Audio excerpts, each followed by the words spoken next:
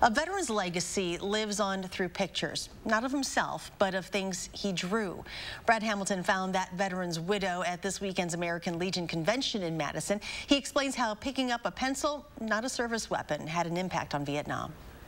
I've met some incredible people here who've told me some incredible stories of sacrifice in their lives. Sacrifice that Betsy Grant knows personally. Her husband served in the United States Army from 1958 to 1968. He would be bragging about what I'm doing. He wouldn't be bragging about himself. And that's the way he was.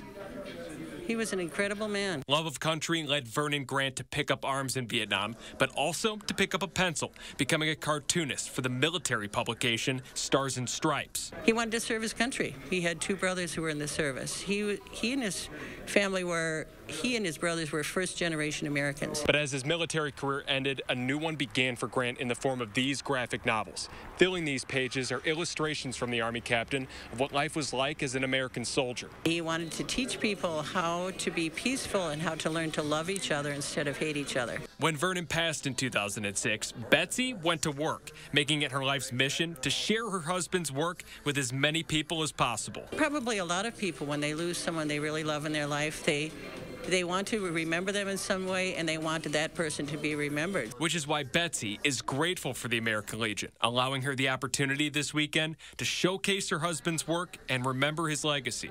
Reporting here in Madison, Brad Hamilton, News 3 Now. The convention is open to the public this weekend at Madison Marriott West.